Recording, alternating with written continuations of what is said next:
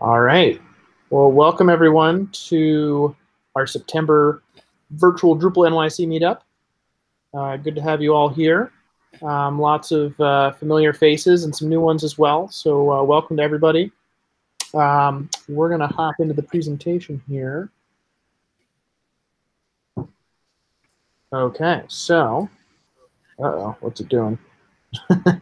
Here we go. Okay, so a few housekeeping notes. So we encourage you to turn on your video camera if you're game to, try to maintain our sense of community. It's good to see everyone that we used to and we will see in person at some point. And of course, mute yourself when you're not speaking. And unless the speakers say otherwise, feel free to politely interrupt the speakers with any questions you have. We can make it interactive as long as our speakers are game. And you might have heard earlier, please don't use the text chat feature in Google Meet here, but rather hop on Drupal NYC Slack in the Meetup channel. That's where we're going to discuss things, during the talks and before and after tonight. Yeah, and also that's where we're going to introduce ourselves in a minute. So if you're not on Slack already, you can hop on over to drupalnyc.org/Slack, and that has a magical link to join. And you can join on the web or you can download the app. It's really easy. Okay, so coming soon, in just a few minutes, we're going to hear from Oliver Davies, all the way in the UK, about upgrading your site to Drupal 9. And then Michael Schmidt is going to talk about my best and worst strategies for dealing with high demand work.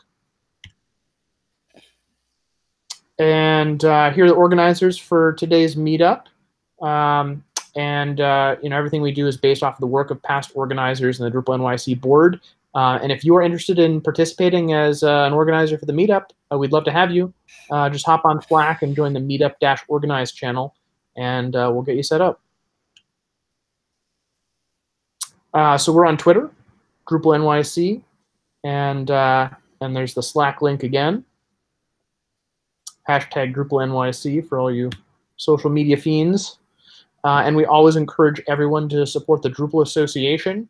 So for anybody who doesn't know, the DA is a nonprofit that helps provide a lot of the infrastructure and both technical and community for the Drupal open source project and all the contributed modules and testing and all sorts of other great stuff. They put on the big DrupalCon conferences a couple times a year. So they do a lot, and you can become a member. It doesn't cost very much, and it's a great kind of token of appreciation, and it really allows them to do all their good work. Okay, a bunch of upcoming events. These are all virtual. No surprise there. So Drupal Camp Atlanta, September 10 to 12. Flyover Camp, which is typically in Kansas, I think. September 17 to 18. Is it Kansas? I think it's Kansas this year. There's going to be.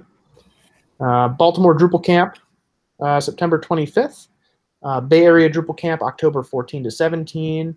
And of course, Drupal Camp NYC 2020, November 13 and 14. And we'll talk a little bit more about that next slide. And DrupalCon Europe, formerly DrupalCon Barcelona, will be December 8 to 11. So Drupal Camp NYC 2020. So it's going to be online, virtual conference, and this is on a Friday and a Saturday, November 13 to 14. Friday, we're going to have sessions, BOFs, and fun interactive activities as a little break from the perhaps monotony of online virtual conferences and stuff like that. And then Saturday, we're going to have trainings and contribution day. So if you're interested in getting involved, here are some email addresses you can get in touch with, and we'll get you pointed to the right person. And you can learn more at 2020.drupalcamp.nyc and on Twitter at DrupalCampNYC. So if you're interested in speaking at one of our Drupal NYC meetups, which we have, typically it's the first Wednesday of the month, you can get in touch with an organizer directly, or I recommend you email speak@drupalnyc.org, and we'll get back to you and get you on the schedule. And you can talk about anything, you know, potentially relevant or of interest to somebody who is learning Drupal or uses Drupal or hates Drupal. Whatever floats your boat, we wanna hear from you. Okay, so I think we've got few enough people on the call we can actually do this. So get ready to unmute yourself and introduce yourself if you are hiring. Let's do hiring first. So if you're a company or maybe you as an individual are hiring somebody to do something Drupal-y or somewhat Drupal-y, now's your opportunity to shout from the rooftops. Anyone? Going once? Going twice? Okay. Nobody's hiring. But is anybody looking to be hired? Maybe the hiring people are just shy, and and they need you to speak up. Anybody out there looking for a job? Yep, this is Ian Finley, looking for Drupal work, back-end work. I've been out of the Drupal scene for a couple of years, getting back into it. I like migrations and moving stuff around on the cloud. That's me. Hire me, please.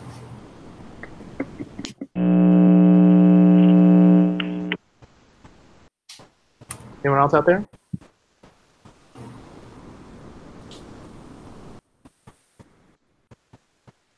Okay. Niraj, do you want to take over?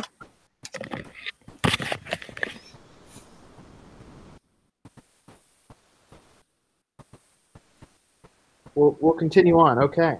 So introduction. So now is a great opportunity to hop over to Slack and write up a little note. Take a minute, say who you are, why you're here maybe, what your favorite color is, and hopefully some of those conversations can continue after the meetup. So I'm gonna stop talking for a minute and let everyone post on the meetup channel.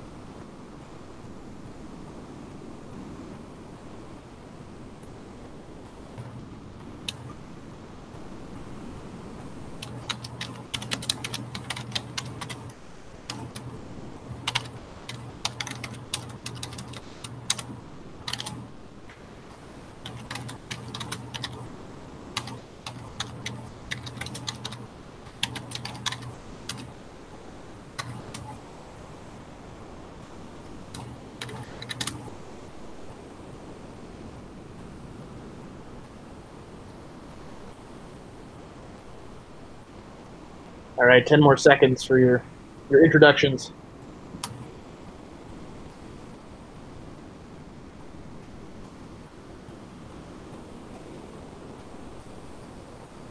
On our first virtual meetup, we went around the room and had everyone do it in person here. It didn't work very well. Too many people muted.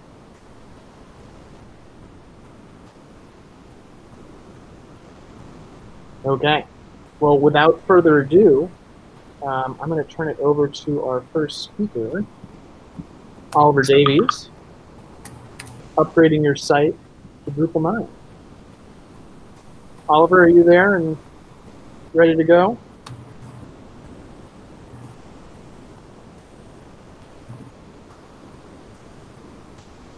All right, there he is. So I'm going to stop presenting here and turn it over to Oliver.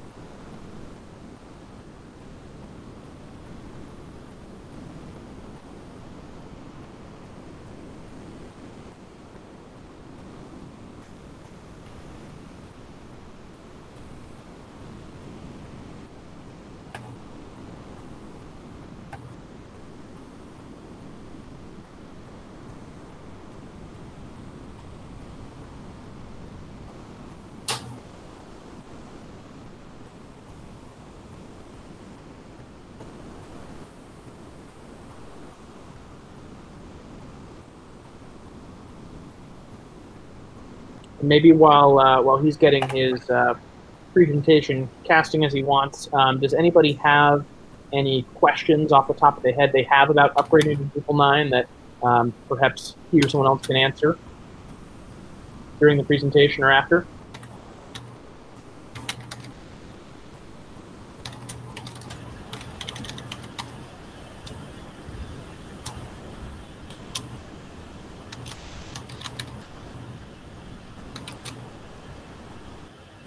Everybody knows everything about upgrading to Drupal 9. Why are you here?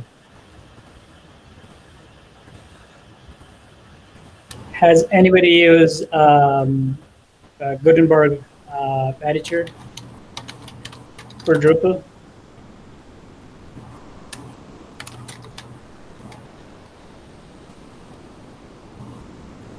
Any idea? I've heard it works okay. I've not used it on Drupal. WordPress, yes, but then the first chance I got, I disabled it. I was not too happy with how it took control over the content. But Drupal, no. So do you think it would not be worth it to enable or usable the Gutenberg editor?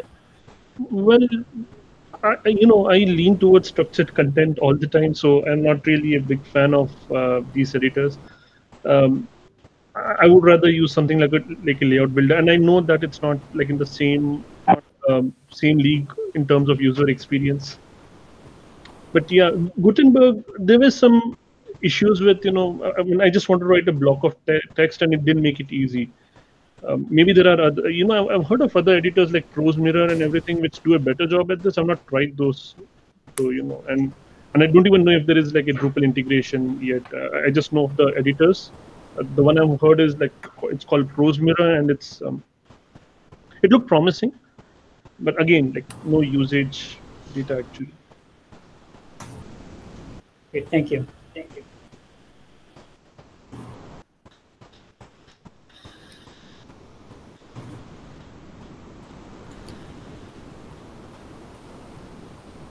It looks like Oliver may have dropped off here. He may be having some technical difficulties.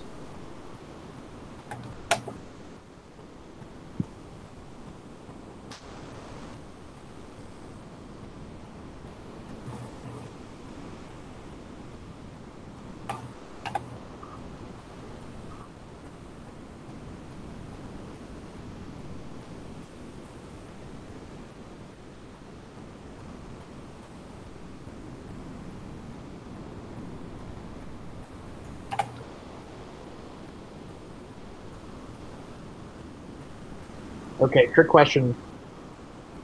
Who has a favorite Drupal 9 feature? I think the correct answer is no one, because there are no Drupal 9 features which are not in Drupal 8.9 right now. 9.1, okay, yeah. Let's see what comes out. I'm hoping for Claro to be stable. I mean, it's pretty good. I use Gin myself, and it works well. But I just don't like the warning in the status report page saying that, okay, you're using an experimental theme. That's it. So I'm just hoping for it to be stable. Has not been ready for use to be used? I have not faced problems with. Well, like I said, I use Gin, not Claro. Gin is based on Claro, and it's quite polished. I tried out Claro, like when it was initially released. I tried it out. There were a few things which were broken a little bit. It was still usable, but not, it was not ready for, so that you can remove that experimental status. Maybe we'll be there soon, But in any case, like I said, I'm not directly using Claro. I use Gin, and it works very well. I just used it on a project which was like a temporary thing, but it was like in middle of an event and everything. It was like high traffic during those like few days, and it worked well. I mean, like all the editors were happy with the experience, and and it didn't take me a lot of effort to set it up as well. Like the whole thing, not just the Gin. Gin is, of course, you just install the theme, but like Gin and I was using Oliver on the front end, but this was mostly a decoupled thing. And other things like Gin login, and then some of my custom modules to just give that moderation experience. It worked well. Anybody able to hear me now? Is my microphone still playing up? Gin? GIN, that's right. Yeah, I'll put a link. Yeah, Oliver, we could hear you. Okay, thanks, Neil. Okay, over to Oliver. Thanks for everyone's patience. I think that microphone's playing up, and also Firefox doesn't want to share, so things I'm playing ball. Okay, let me. Okay, browser can't show your screen. Okay, that's annoying. Why can my browser not show my screen?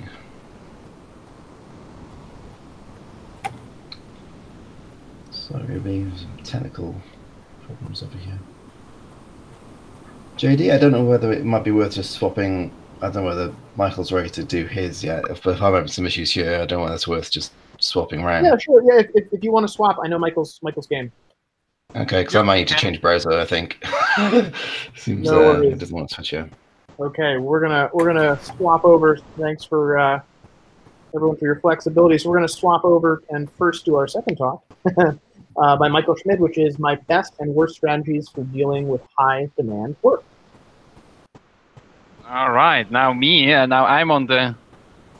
Let me find the present. There we go. All right, and I will also paste a direct link into the Slack, because I know this video sometimes there are pictures in it, so you can also click on the link there that is in Slack, and you can follow along right away, so you don't have to watch the recording that doesn't look that well. All right, hello. Yeah, thanks for the invitation for presenting today. This is not going to be about Drupal 9. This is not going to be about technical things. It's going to be about the piece that we work every day, which is our own mind, our own body. I will introduce a bit more about myself in a second, but basically I work a lot, and I work a lot in high demand work, and people always ask me, how do you do this? And I honestly never really thought about it, but I forced myself to do this. I tried to figure out how do I do all of this, and so yeah, we ended up with a presentation. My name is Michael. People call me Schnitzel in the Drupal community and also in the interwebs, and yeah, that's my email address, and yeah, I'm the Drupal Slack, of course, as well. So yeah, about me, I'm originally from Switzerland. I live now in the US. When we were still allowed to go outside, I went outside a lot. I lived in an Airstream for more than a year and traveled all over the US. This is my dog. Her name is Lady Bird, and we're gonna see some more pictures about her. But yeah, I really like to try to go outside as much as I can and experience the US, which is so vastly different from hiking and snowshoeing to fishing. So yeah. But where do I come from? As mentioned, I'm originally from Switzerland. Switzerland has a really big focus on apprenticeships, which means after your 9 years of school, you join a company and you learn a job on the go. So you join a company for 4 years and you learn a job. And I did an apprenticeship in IT. And I think there I really realized what work actually means. And I also realized that I really liked doing it. I liked that at the end of the day, I knew what I did. In school, I never really had this. Then I went to the Swiss military, as every male has to do. I went to the Swiss military, and I realized quite fast that I like to lead people. I like to lead, organize, make sure that people have food, that the transport is organized, things like that. So I realized that first I learned how to lead people, and I also realized how to do it, and that I like it. And the third one, now I'm the CTO of the Amazing Group, and yeah, I'm still learning a lot every day of being a CTO of an international company. Yeah, and I want to talk about what I've learned so far. So in the Amazing group, I actually have 3 different hats on, and that's one of the problems, but we're working on reducing this. So one of them is I'm a board member, which means it's a lot about big questions, steering the companies in the right thing. Then I'm the CTO of the group, meaning I worry a lot about security, IT-related security strategy, stuff like that. And then the job that I'm most involved in is I'm the CTO of the Amazee.io company, meaning we do Drupal hosting. So I do a lot of engineering, architecting, and leadershiping as well, because we have around 20 people. So you see, I have a lot of to do every day. I also have a lot of different hats on.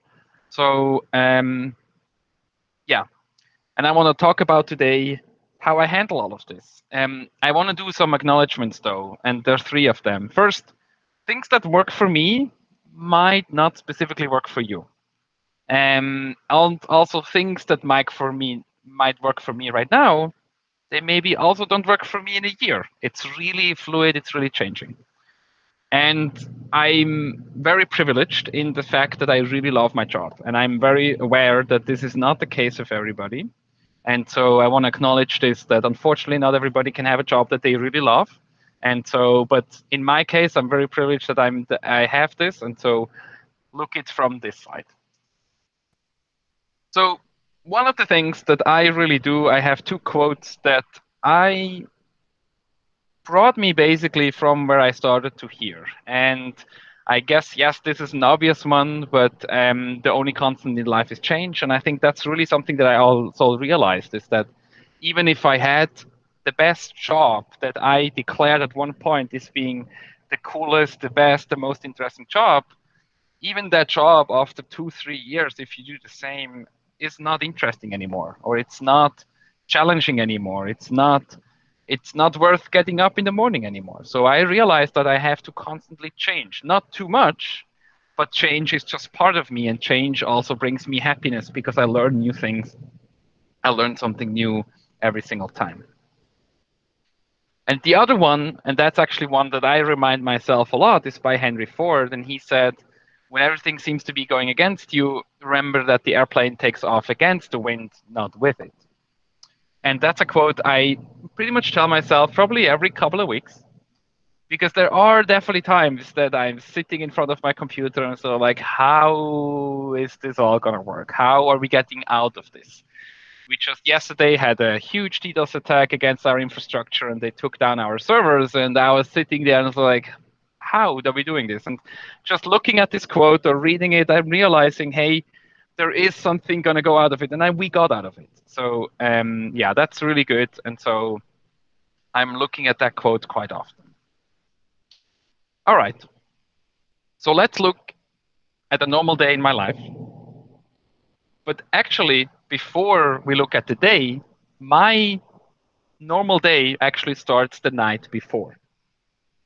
And that's one thing I realized, that this really helps me, A, sleep much better and be ready in the morning. So what this basically means, before I go to bed, I will check my calendar. So I know when do I have meetings, at which time, how many, are any of these meetings going to be very stressful, or is there one with anxiety that involved? So I already know. I just would like to know what happens tomorrow. So I understand what tomorrow will bring. And what I usually do, I set an alarm 1 hour before the first meeting. And I really try to keep this. There are sometimes cases where I do only 30 minutes. But a lot of times I really have 1 hour before the first meeting, because this gives me, if I wake up and I want to sleep another 15 minutes, I can. If I want to take some more time in the morning, I can do all of this. And that really helps me to not wake up and freak out already that I have a lot of meetings. So that's an important piece that I learned that really helps me.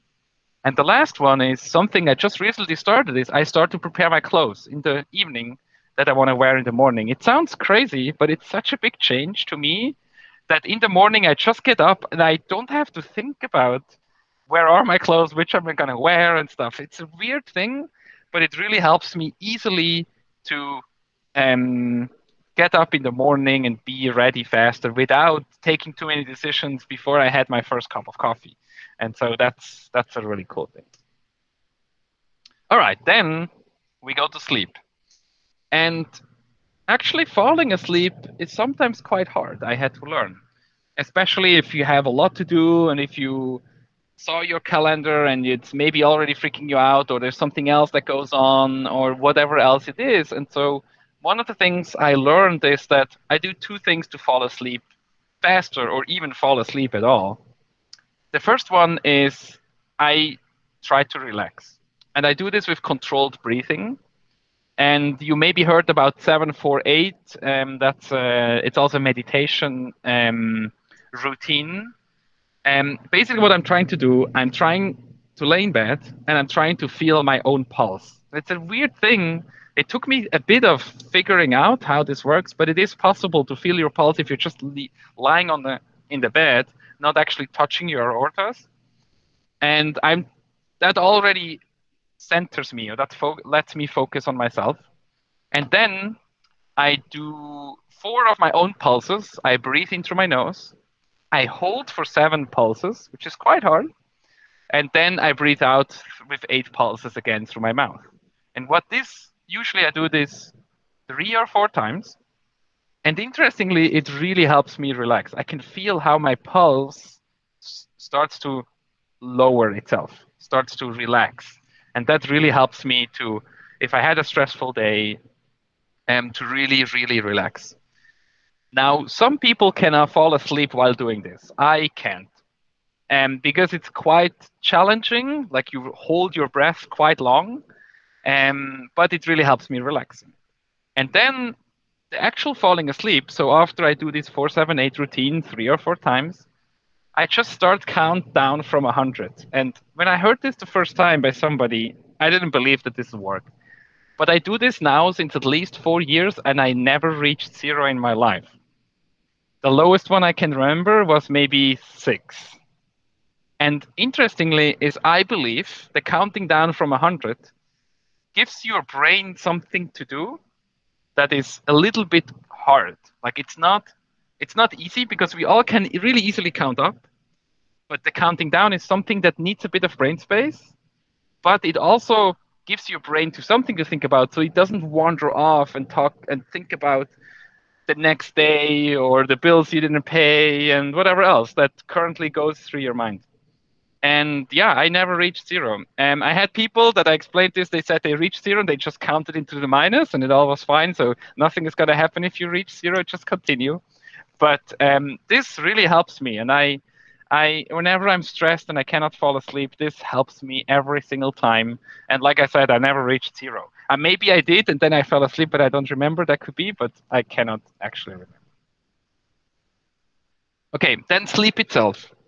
One of the most important things that I do to stay asleep is to put my phone on silent.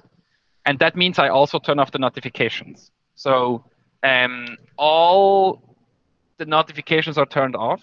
The only way that my phone still works is that if somebody actually calls me and that somebody is basically either my family or PagerDuty. I wrote it in the other way around here because it's probably more likely that PagerDuty is going to call me. But that's the only way that you can reach me. If you send me a Slack message, an email, or a Twitter message, this will not create any notifications because it's way too distracting. And then I try to sleep at least 6 hours. I know that this is very different for different people. For me, I learned 6 hours is the minimum. I usually get 7. And on weekends a bit more. But I realized less than 6, I can do it for one night. But then the second night, I need another at least 7. So try to find. But one of the things I also realized is to change your sleeping length too much can also be quite taxing. So I try to usually sleep 6 to 7 hours, even on the weekends, because it helps my body to stay in a rhythm rather than sleeping 13 hours over the weekend, then only 4 hours in a couple of days. And during the week, that also didn't work for me at all.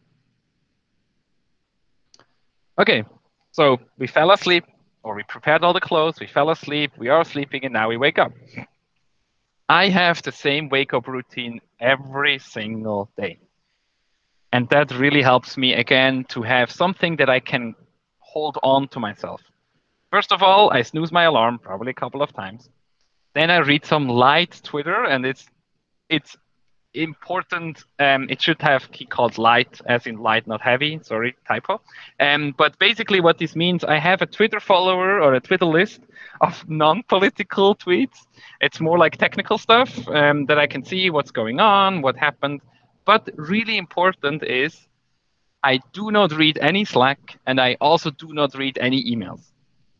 And the reason for that is that if I do this, my brain already starts to think about work and what I have to do and what I missed and what happened last night. Because we have a 24-hour company, so there's always stuff going on. So I really try to not do this at all. So I get up, I shower, I let the dog out, I feed the dog, which is also something interesting. I try to do something good for something else, and my dog is really appreciative if she gets fed, which makes me happy. So I have a happy, I start my day always with a happy thing. I make coffee, and then I open my notebook, and then I fully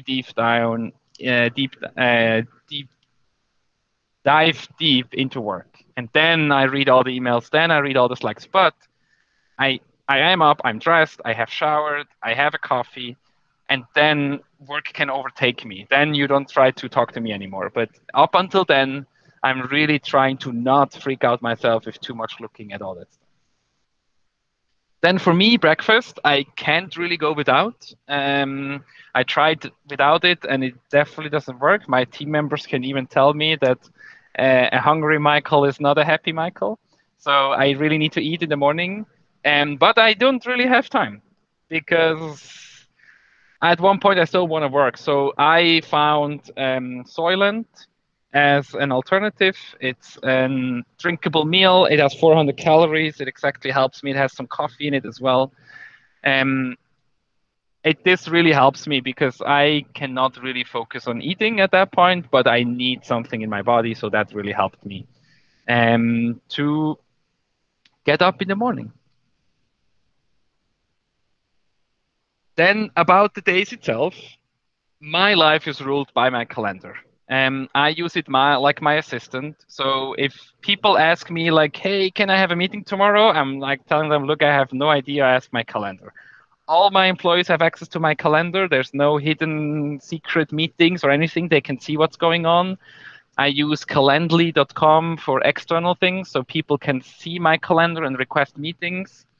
And if I really need focus time, I block off time. So I go into the calendar and I put a calendar invite in it that says blocker, and people know don't book a meeting during that time because my calendar will actually decline it automatically.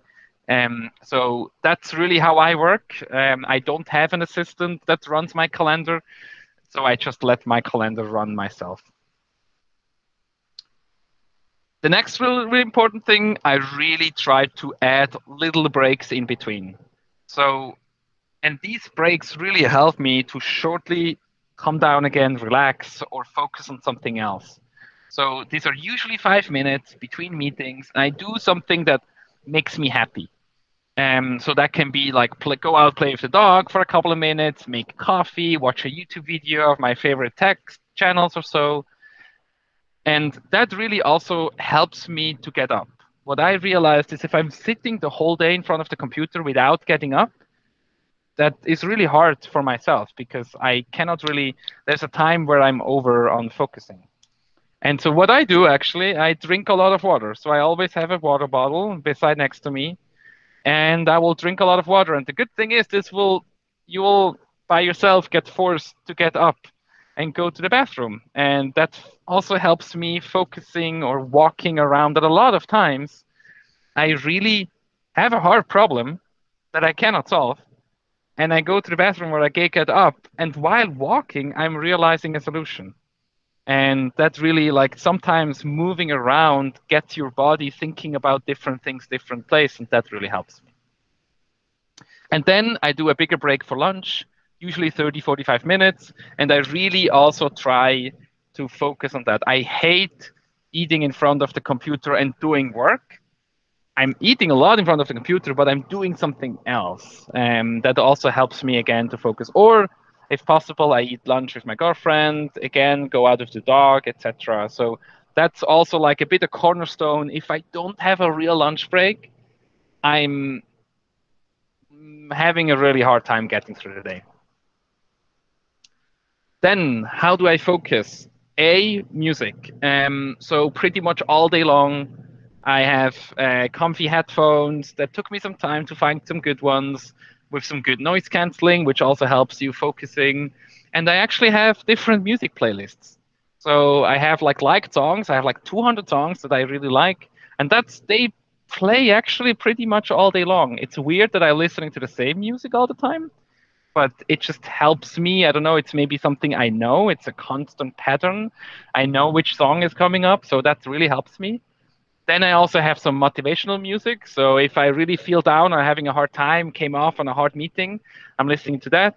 Then if I feel like a bit more adventurous, I use Spotify suggestions to find new music. And then also one thing I realized is that if I'm writing like blog posts or long texts, long emails, I really have some instrumental music, because as a non-native English speaker, it's really hard for me to listen to speaking words or singing and writing. My brain somehow cannot handle this at the same time. So I listen to a lot of instrumental music to write.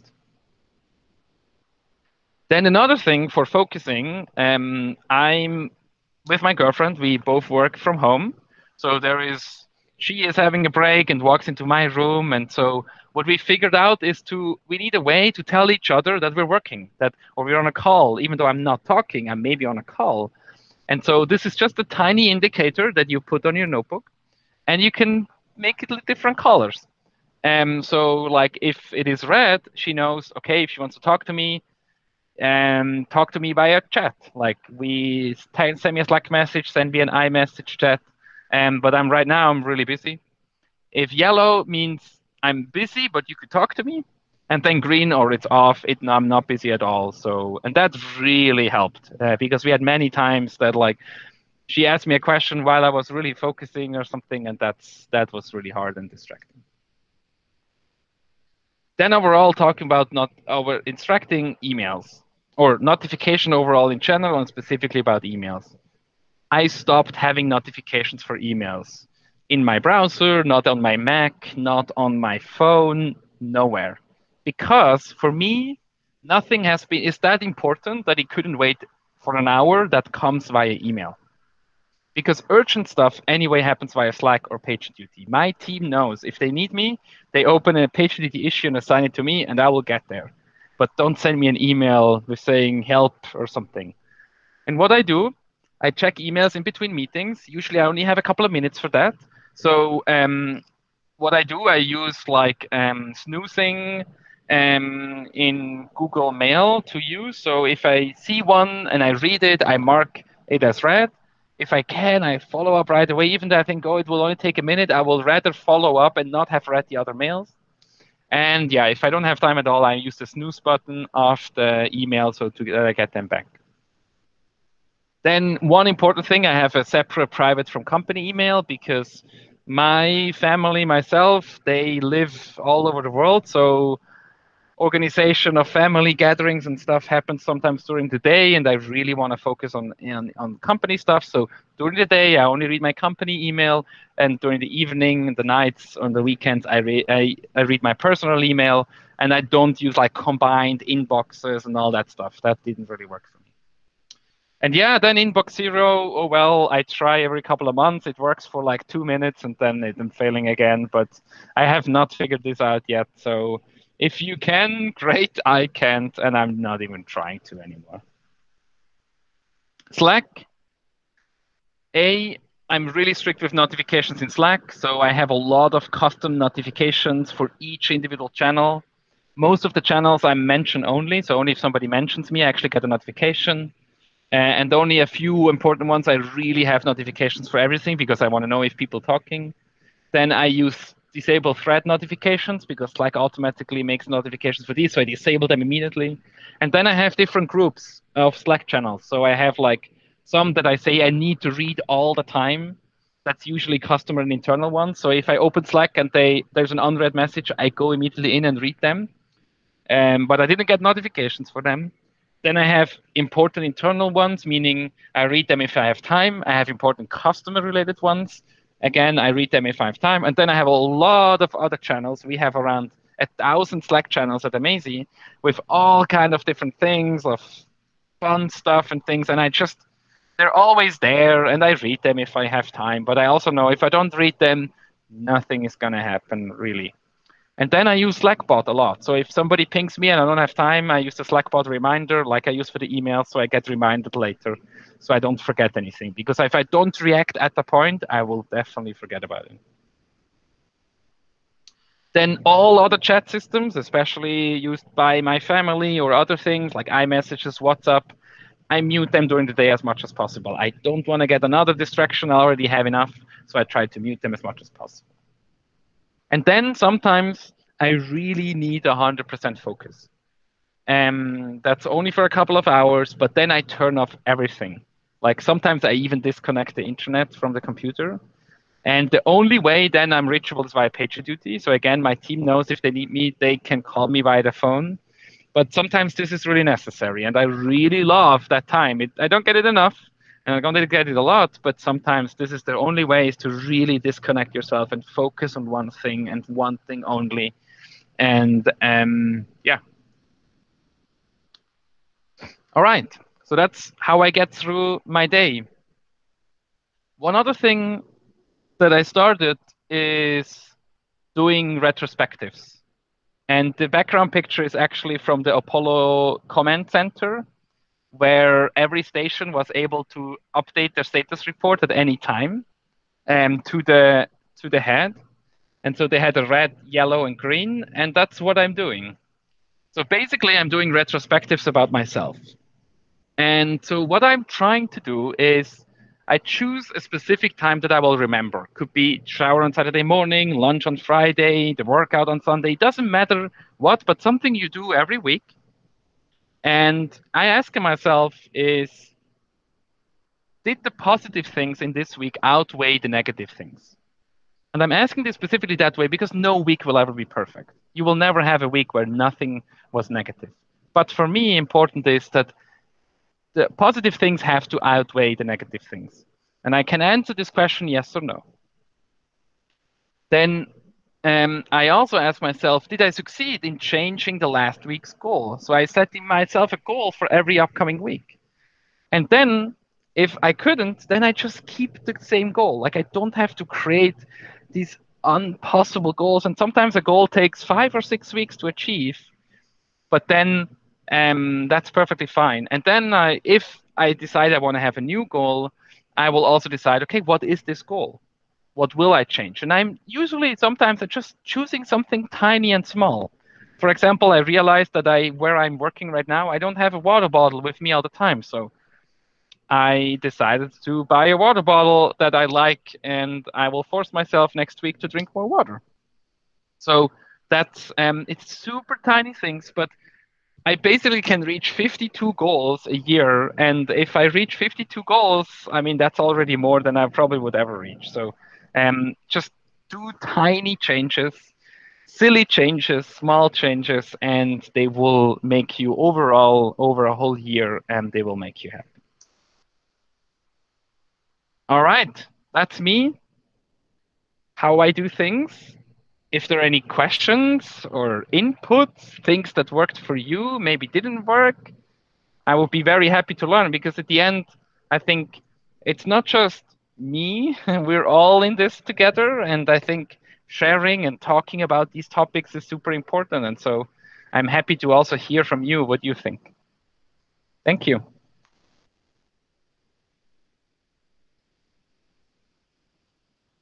Thanks, Michael. I'm sure some other folks have some questions. That was really great. Personally, I have found turning notifications off for everything except the most critical important things to be so important, both on my phone and on my computer. So if anybody out there has their phone dinging and donging on random things like emails coming in, I would strongly endorse Michael's method of disabling those notifications, and you can get more granular with how you get notified. I think that can make a big difference. Totally, yeah. Who's got a question out there or a tip?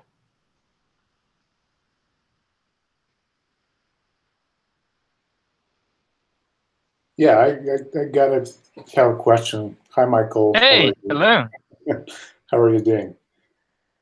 So yeah, I mean I know you like I don't know 5 or 6 years ago. Remember your keynote at one of our camps. So yeah, I was first of all I was very impressed by the presentation and very impressed by you. And I know you work a lot. We met a couple of times in camps and cons in Europe. So what's changed, like when you were going to the office versus now when you're like constantly at home? Like this, this tips that or things that you're doing right now, are they applicable in like real life? Like, can you do like a comparison? Yeah, that's a good question.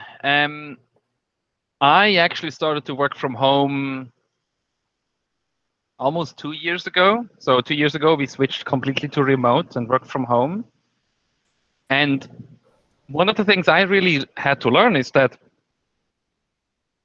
I had to shield myself even more from from disturbing or notifications. Like when I went to work, I left my home. So the things that bothered me about the home or things that I had to do, and these are little easy things like, I don't know, didn't clean up, or like there is stuff or didn't do laundry or things like that. Or even my girlfriend, like just coming in and like if she had something like we didn't do the budgets yet or things like that, that was just way more challenging than going to an office that shields you from your private life. If it sounds weird, but this is what it is. And so one thing we now both did is I'm lucky enough to have a separate room that I work in. So there is a place in that I only spend time in when I'm working. And I don't spend time in here when I don't work. And so it's like this place that I can go to work, but if I leave, my brain can also say, okay, the work is behind me.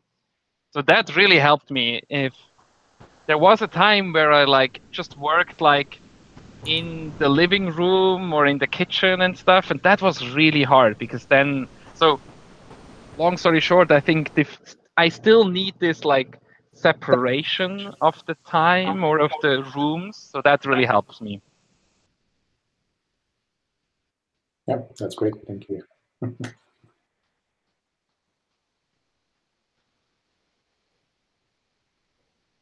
Any other questions for Michael? I see there's water drinking happening. That's good. All right. Thanks, everybody. Michael, thank you so much. Let's have a round of applause for Michael. Thank you. Not quite the same as in person. All right. Well, thanks again, Michael. That was great. And we're going to rewind and have our first talk second. So, Oliver, whenever you're ready, we're ready for you. Well, we're going to try. Let's see if we have a bit more luck this time. So let's see. I think last time it was Chrome was giving me some problems. I was trying to share, but something was. But anyway, let's see if this works any better. Okay. I mean, I can see the little lines go up and down now, so I'm guessing people can hear me because that wasn't happening before. Yep. Screen share looks better now. Awesome. Okay. What I'll also do is put this link in the chat as well. So that was a good idea.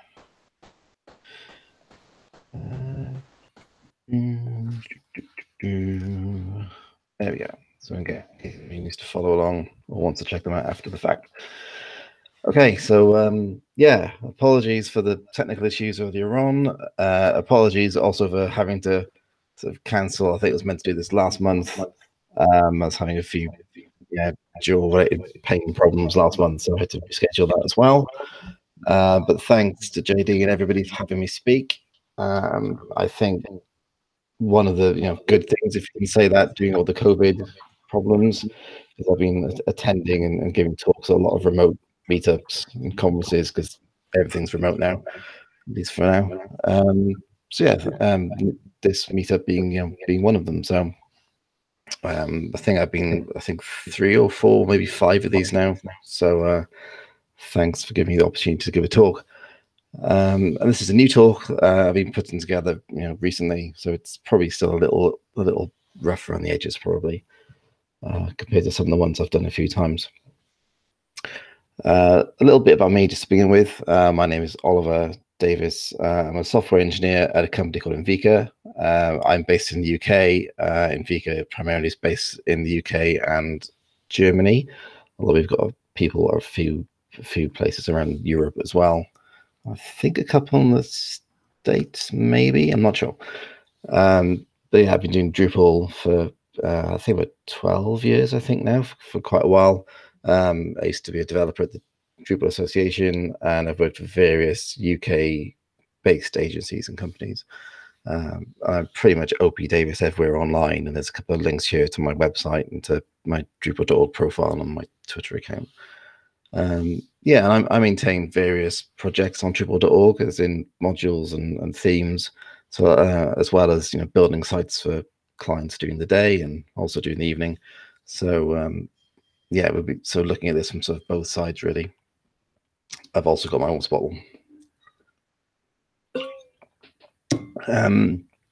Okay, so this is a tweet that I put out recently-ish, maybe 5 or 6 weeks ago now. And as I said, I've been doing Drupal for quite a while. So yeah, that's what the tweet says. It's been 10 years since I've been working on Drupal full-time. So I think it's about 12 or 13 altogether. So I started, it was Drupal 6, maybe sort of the end of Drupal 5 time. And I've been working, so from Drupal 5, 6, 7, 8, and 9. So I've been around the community for quite a fair amount of time. And I've worked on various Drupal 6 to Drupal 7 and Drupal 7 to Drupal 8 migrations and upgrades and rebuilds. So I've got a little bit of experience, I guess, in this area of moving between these major versions.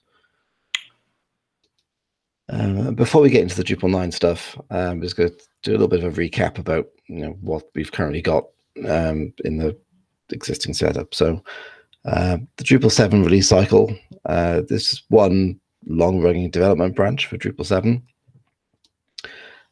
There's minor versions for bug fixes. So 7.72 is the current Drupal 7 version. So that means we've had 72 releases of Drupal 7.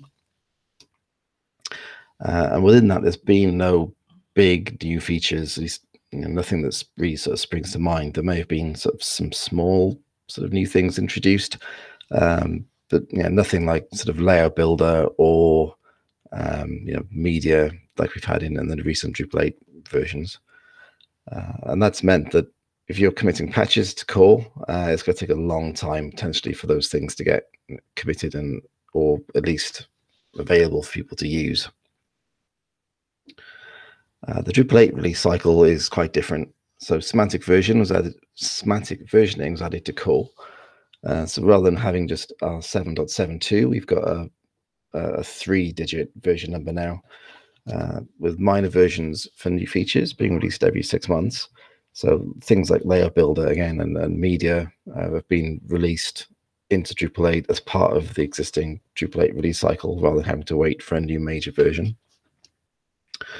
And patch releases that include bug fixes are coming out every month as well. And this means we've got multiple supported versions of core at any given time.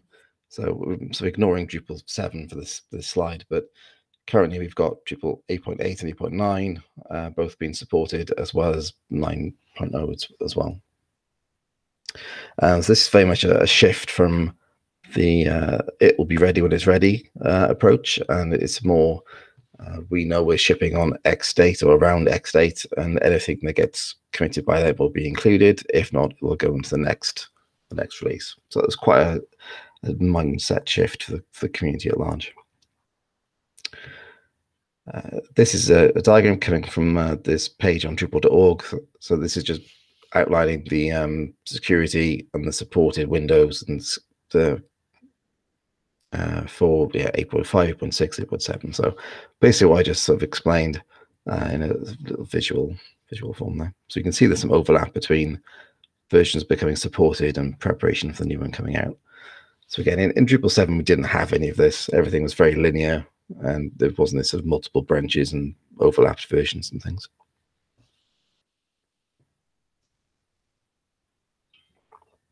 So a comparison of Drupal 8 versus Drupal 9. There's no new functionality in Drupal 9 compared to Drupal 8. So again, this is very different to what we've seen before. A lot of people, when the Drupal 9 announcement was done, people, oh yeah, what's the new features? What's been the new thing that's gone into Drupal 9? And there hasn't been anything new added. What in fact has happened is the deprecated code has been removed from core, and that's going to be quite an important part of the rest of this talk. And by deprecated code, I mean code that's been updated or rewritten as part of the as part of core, and it's been marked to be removed in a future version. So, i.e., in Drupal 9, this piece of code will be removed, but it's not been removed straight away to keep that backwards compatibility layer intact. So, something like Drupal set message is the one that springs to mind for me. The Drupal set message function was removed in Drupal 9, but prior to that, it was flagged as being deprecated. So Drupal set message would still work, but they'd been replaced by a messenger service. And then Drupal set message itself had been updated to use the new approach behind the scenes as well. The PHP required version has been increased. So if you're using anything lower than PHP 7.3, you'll need to increase that to run Drupal 9. And then also the major versions of dependencies have been updated. So the major version of Symfony, being the main dependency that springs to mind, has been upgraded from Symfony 3 to Symfony 4.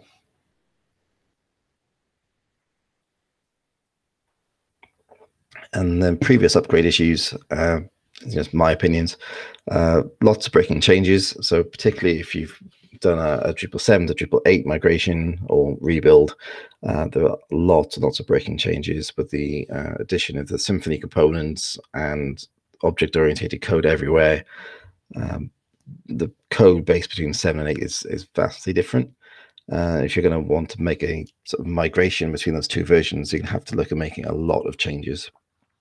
Essentially, pretty much every upgrade I've done from 7 to 8 has been start fresh with a new code base, rebuild everything from scratch, and start again rather than having to do any sort of upgrade or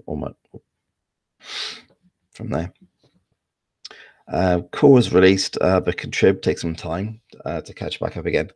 So I'm thinking when Drupal 8 was released, when Drupal 7 was released, I can't think which version. No, Views went into Core in 8, so it must have been 7. Core was released, but then the Views module took around 6 months, I think, if I remember correctly, to be released. So that slowed down the adoption of Drupal 7 quite considerably, because people wouldn't use Core Drupal 7 until all the modules they needed had also been upgraded. I think Jeff Gerling wrote a blog post which is called Did breaking backwards compatibility kill Drupal? Which is something I'm about halfway through reading, but goes into this sort of idea of the number of breaking changes in Core. Was that essentially bad for Drupal? Because that's been a tricky conversation to have, particularly with some clients. We've built this website for you, and now we need to essentially start again with it. There have been some improvements for Contrib. So minimal code changes required. So for most Contrib modules to move from 8 to 9, there's maybe even as much as one line needs changing in Contrib module if people are keeping up to date with the deprecations and updates. Rather than have to do a big rebuild of your module, we can potentially just make it's just a one-line change. And then a single release can support multiple versions of Core. So some modules can support Drupal 8 and Drupal 9 at the same time. So as a module maintainer, this is quite different. And then more recently, semantic versioning was enabled for Contrib projects as well. So previously it was only available in Core, but now it's been also been added for Contrib as well. This is a screenshot of one of the projects on Drupal.org. You can see that there's a 2.7, 8.x 2.7 release. And then below that, you can see there it says requires Drupal and then caret 8 or caret 9. So even though it's an 8.x version, it also supports Drupal 9. And the little subtitle says that as well, Drupal 9 compatibility. Although in this project, there's also a 2.0.0 release, which also supports Drupal 8 and Drupal 9. This is the semantic versioning approach. So because we can support Drupal 8 and 9 in the same module, having the 8.x prefix doesn't make that much sense anymore. So you can see that we've moved to a 2.0.0 without the Drupal version number at the prefix has been removed, optionally at this point.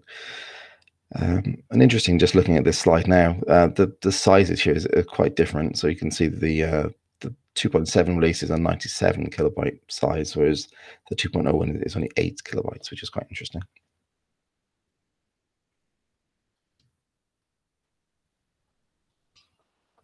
And yeah, the difference between the two, or between any Drupal 8 and Drupal 9 version, is deprecated code. So again, by deprecated code, I mean code that's been replaced by newer code and will be removed in a later version. That's really big. Strange. Okay, I did note this big earlier on. So this is the Drupal set message example. So you can see we've got still got a global function there called Drupal set message, and within that function we're going to use trigger error, which is going to write an error into our log that basically says that the Drupal set message function is deprecated and will be removed before Drupal 9. And it tells you there, if you can see the whole message, what to use instead. So it actually says use Drupal / messenger service add message instead, with a link to the change record. And then within the actual function itself, you can see it's actually calling the new messenger service within the old function. So the old code is calling the new code. So there's still only one piece of code to maintain, which is the new messenger service. Again, for that backwards compatibility layer with the old function is still kicking around until it's removed in the newer version.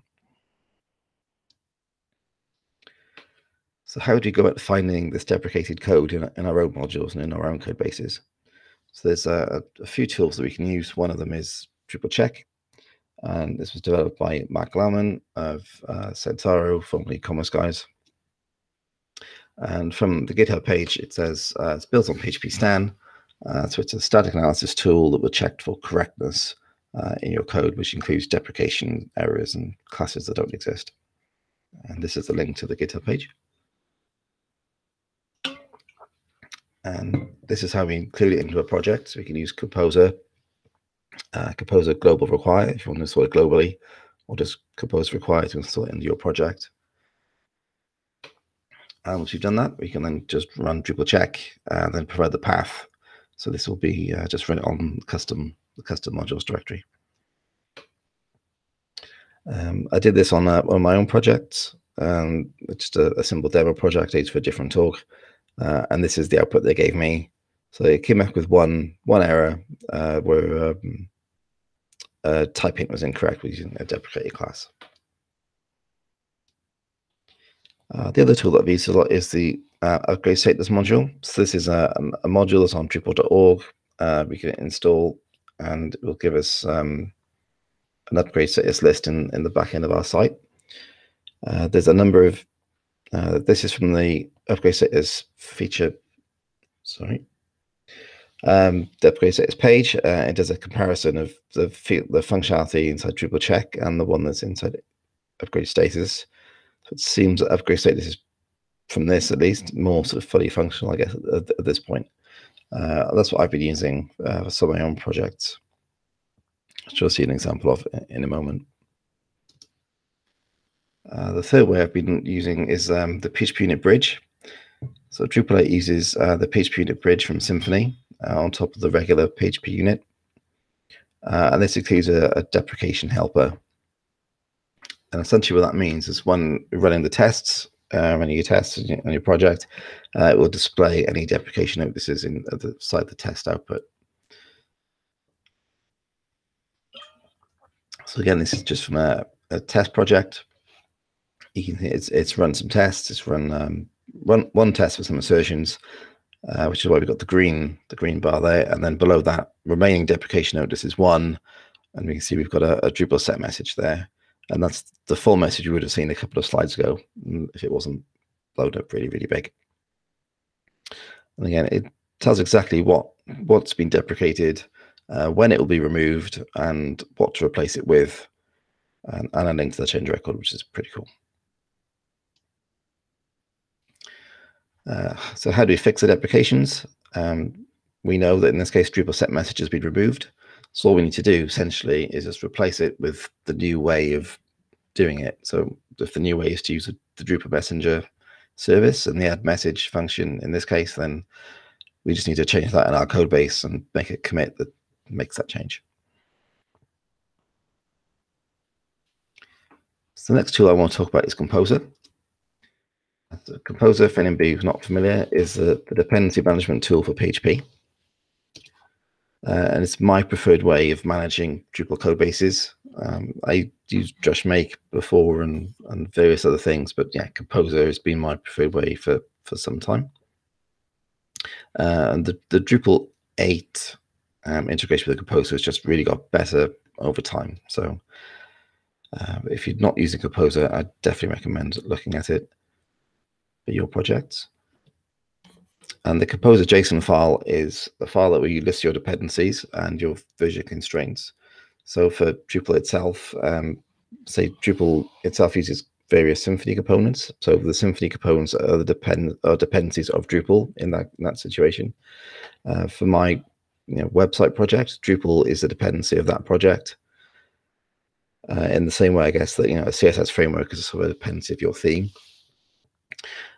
Within that file, we can set version constraints. So we can say, as well as having to say we want to install this exact version, we can say install this version plus any minor releases, any patch, any bug fix releases. And then we've got another file which is composer.lock. When Composer goes through, figures out which of the versions that fit our constraints, the lock file would store the exact versions then of what's been installed, as well as any dependencies of the dependencies as well. So it might be, for example, that say we require the path auto module, and the path auto module relies on token. We don't need to include token directly. Composer will figure that out by the nature of it being a dependency manager rather than just a package manager. And there are separate packages now for Drupal core. So there's one for the Drupal core recommended project. There's one for core dev, which includes the development tools such as PHP unit, and one separate one for the Composer scaffold. And one of the nice things about Composer as well is it's pretty much used by all the PHP projects at this point, at least as well as standalone projects like Symfony and Laravel use them for managing their dependencies. Drush does now it's using some Symfony components as well, and the Drupal console before that as well. As well as dependencies for projects. I mean, if I'm going to be using admin toolbar module, then that also is a dependency of my project. So I can use a command called composer require, and all the Drupal modules and projects are in the Drupal namespace. And Drupal.org knows how to translate this to be, how to know which module to download.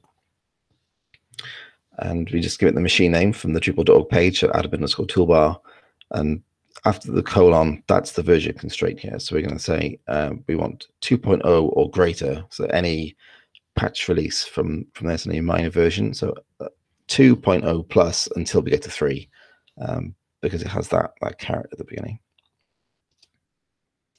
Composer install is the command that we're going to run to actually download the dependencies onto the local disk.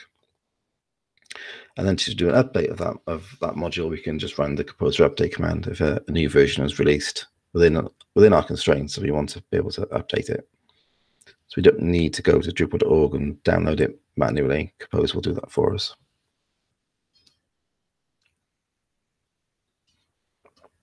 And just a note on this, if you are going to use Composer to manage your dependencies, make sure that you always run Composer install with the -- no-dev flag for production. So this will just prevent development dependencies be included in your project, stop them from being installed, and then prevent any potential security issues from being added into your production environment. So because things like PHP unit are dev dependency, so shouldn't be available in production. So just have a look at an example. This is an example project called Dransible. So this is from the Drupal Ansible talk, so Dransible. And then I looked at upgrading this onto Drupal 9 recently. So we'll just see how I went and did that. This is the project on GitHub. And yeah, this was a Drupal 8.8 project, I think. And it's a very simple module with one custom, very simple project with one custom module for displaying a simple message, which is pretty much just a wrapper around Drupal set message, and just displays a small message at the top of the page saying, yeah, I'm on a Vagrant box, and this was deployed with Ansible and Ancestrano. So a bit of a simple example just to start with. And these are the steps that I took. So I had to remove Drush. I have Drush as a dependency in my project, in my Composer JSON file. I had to remove it temporarily. When I was first moving from Drupal 8.8 to 8.9, I was getting stuck on beta 2 or beta 3 of 8.9. Something with Drush was stopping it from grading all the way to 8.9.3, I think. There's probably a better way of doing it, but I found just removing it temporarily allowed that upgrade to upgrade properly. My first step was to upgrade from 8.8 to 8.9. I was going to add the upgrade status module. Updated the contrib modules to the Drupal 9 compatible versions. So I was using admin toolbar module and using a version that's a couple of versions out of date. So made sure to update that to the newest version. I was using the Composer installer module profile, and then I was just using that when I was doing a deploy to just reinstall the site from the existing config. That was no longer needed, and there isn't going to be a Drupal 9 version of that module. So I no longer needed it, so I just removed that from that code base. Fix the deprecation warnings in my custom code. So as I said, there's a call to Drupal set message that I knew that would cause an issue when I moved to 9. And then finally, almost finally, upgrade from 8.9 to 9. So again, those are essentially the same, just one doesn't have all the deprecated code. So once I moved to 9, I could see all the deprecations needed fixing, and then did that before moving to 9. And then when that was done, removed the upgrade status module again and re-added Drush. So it was there again for when I needed to use it for my deploy.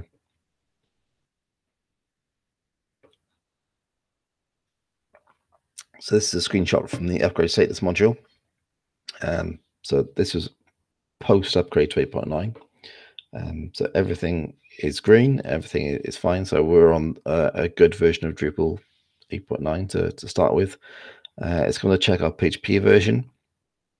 So it's at least 7.3. I was running 7.4.9.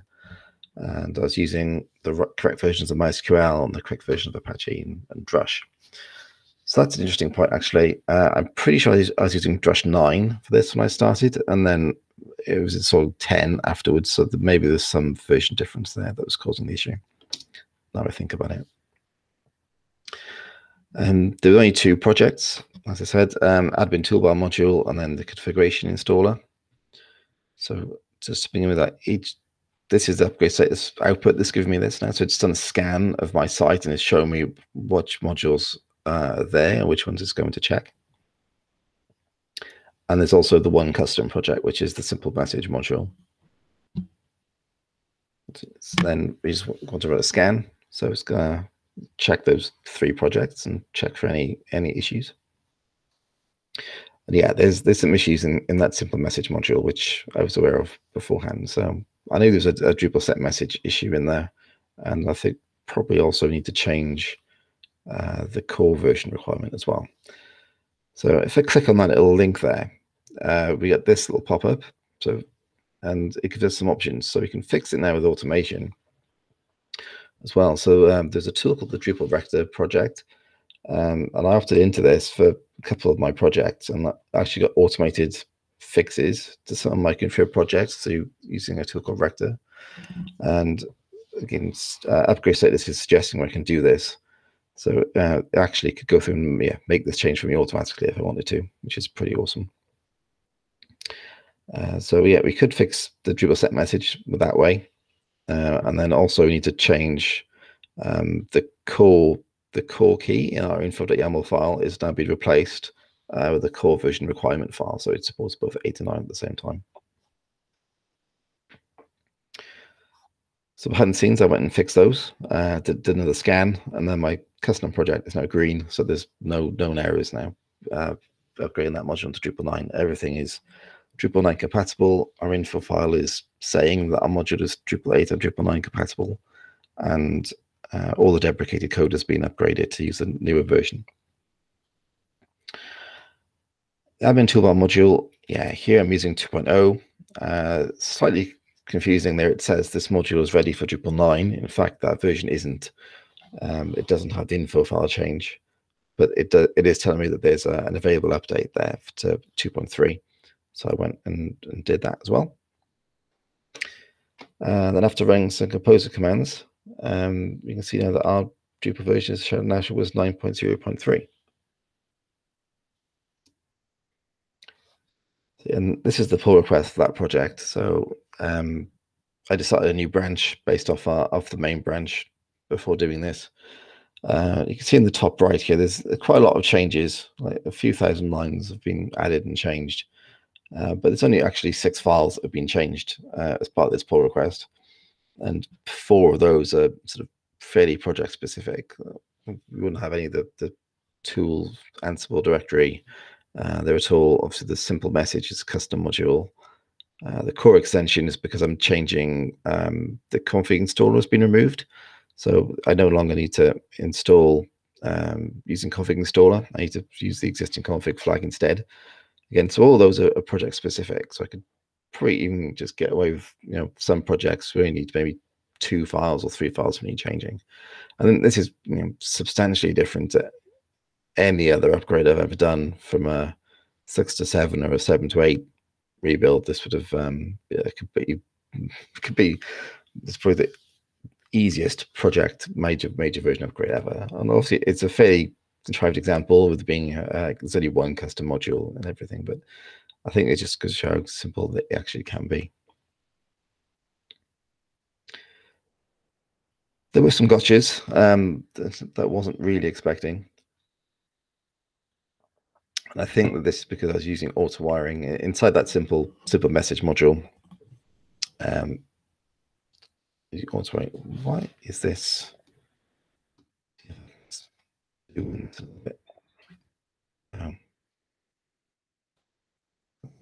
Sorry about that.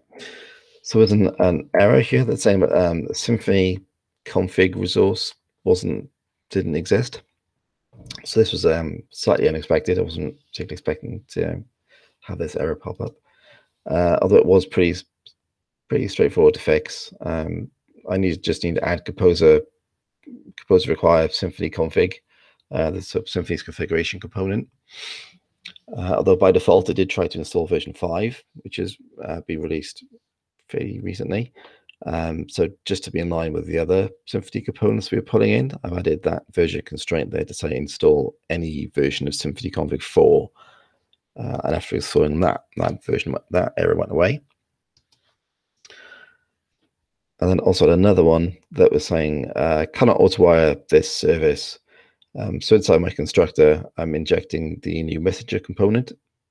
And this was being done using auto-wiring. So this is my services file for that module. So you can see we've got auto-wire : true. So rather than having to specify each of the dependencies for the constructor separately, I can Drupal or the dependency injection container will figure out which ones need to be injected and do so. this was changed, I think, in one of the versions of Symfony's DI container, and essentially I need to add in these two lines here. So we just need to add an alias into the messenger interface, and alias it to be messenger, and after that it worked fine. So those are issues you may or may not hit on your own projects if you're using, depending if you're using auto wiring or not. So yeah, I think the big thing, the big takeaway for me about this is something that Dree said, and the big thing about Drupal 9 is it shouldn't, in fact, be a big deal at all. As I said, I did this for the Transworld project in about maybe around an hour or maybe 2 hours, which is definitely the shortest and easiest major version upgrade I've ever done, with no big rewrites. I'm not had to sit down and rewrite any code. All I've done is update it to make sure that what is there is compatible with the new version. And in fact, it's such not a big deal. Even Drupal 10 is already sort of on the roadmap. So Drupal 10 is going to be released in around June 2022, and then Drupal 9 will be end of life in October 2023, and that lines up with the Symfony 4 end of life around that time as well. So yeah, essentially we're having to bump to Drupal 10 because of the major version end of life in Symfony and other components there as well. But again, it's going to be another easy upgrade. So essentially repeating the same steps that we've just talked about there. And what I'm going to do as well is they're on the Ansible commit messages there, or I'll write up the actual commands into a blog post as well. So they're there for future reference for me as well, for everybody else. I do usually like to do a shout out for the association for talks. I know you've mentioned the association and supporting the association already. As a former employee of the DA, I do like to still be an advocate and advocate for the DA. But yeah, a lot of this work has been facilitated and made possible by the association and community members. So yeah, if you're not a member or your organization isn't a member, I would definitely suggest becoming a member and supporting the association. There's a few useful links here to some of the things that we've talked about. I'll make these slides available afterwards, or they're in Slack already, I think, as well. And then, yeah, finally, if anyone's got any questions, we've got some time for questions now. Well, feel free to get in touch with me through my website or Twitter, or I'm in the Drupal NYC Slack as well. Fantastic. Thank you so much, Oliver. And who's got some questions?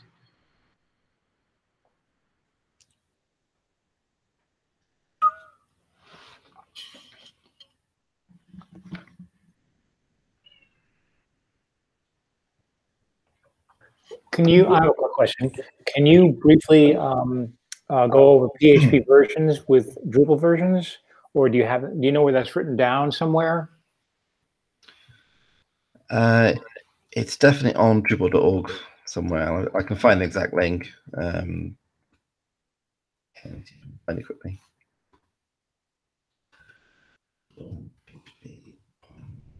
Versions.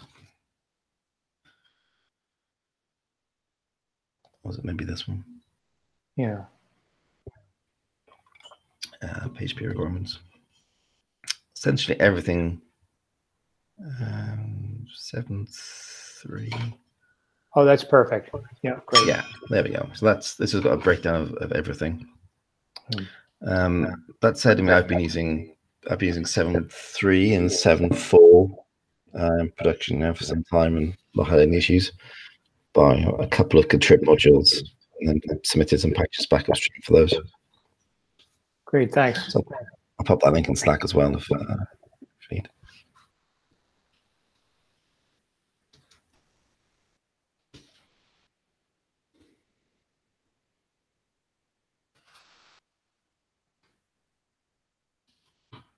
I have a question. One of the gotchas that we were kind of waiting for contribute modules to catch up, but one thing I was really surprised about was Drupal console.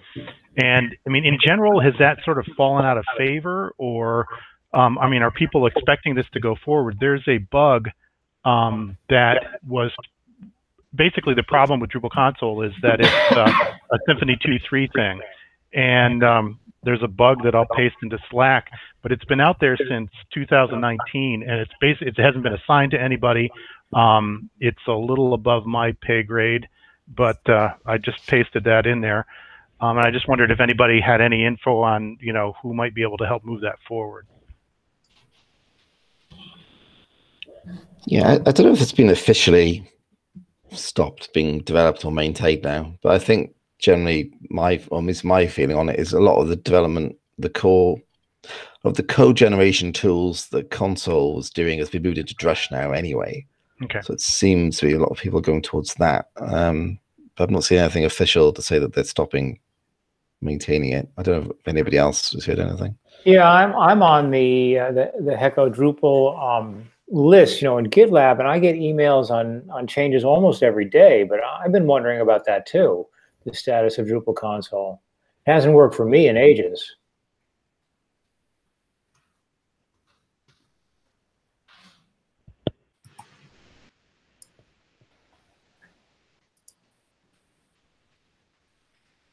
Okay, so it looks like there's a release 19 days ago, but yeah, I think that might be an issue if it's still. Let's see. Yeah, so currently it's going to pull in, well, 3 or 4 these versions of Symfony. So Drupal 9 is requiring 4, then that should be okay. Because if we didn't have this or at the end here, then there would be a problem. I don't know whether that's made it into an actual release yet or not.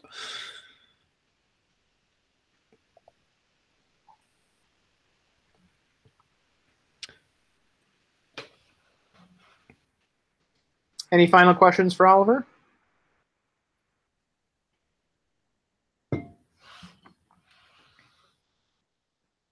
Okay, well, let's give Oliver a round of applause. Oliver, thank you very much for sharing with us. Cool. Thanks again for having me. It's been yeah, thanks again for just having me hang out in your meetups the last few months. It's been great, and yeah, thanks again. Glad to have you. Sorry for the tech issues. Thanks for putting up with our time zone. Yeah, I'm gonna follow some of Michael's suggestions now and go grab some sleep. Yeah. Well deserved. All right, so I'm going to share our slide deck again here.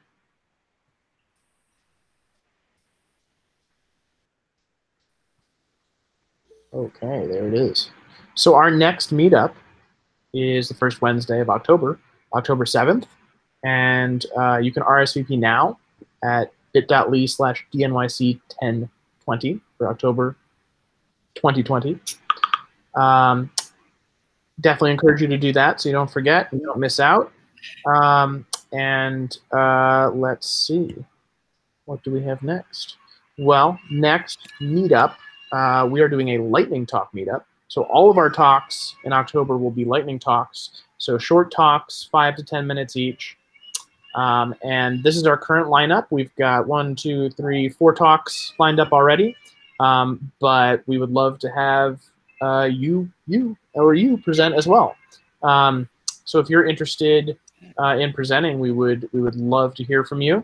It can be on any topic of potential interest to people using, learning, or, as I said, hating Drupal. Yeah, so speak@drupalnyc.org is the best place to reach out to coordinate getting a talk scheduled. And here's my darling Ramona about a year ago. And in a few minutes, maybe I'll bring her on here. Yeah, so that is the scheduled portion of our meetup. So now in true Drupal NYC fashion, it's time for our chaotic happy hour here online. I'm going to turn off the recording here. Thank you all for coming. I just have to find the off button.